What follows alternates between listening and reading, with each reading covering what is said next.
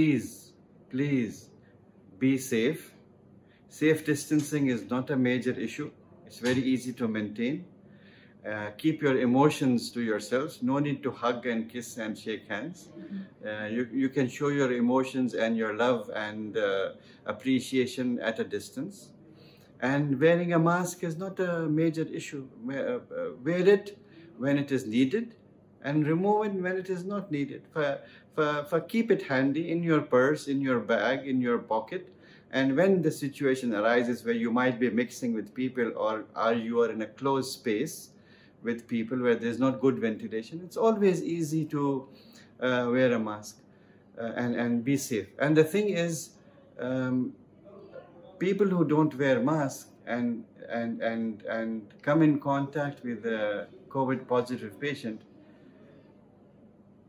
it is not scientifically proven, but it is logical that the amount of viruses coming out of that patient directly into your system can be reduced drastically by wearing a mask. So mask protects the patient who have COVID, not to spread it, but also wearing a mask in the environment reduces the amount of viruses going into your body so that your body can handle those viruses.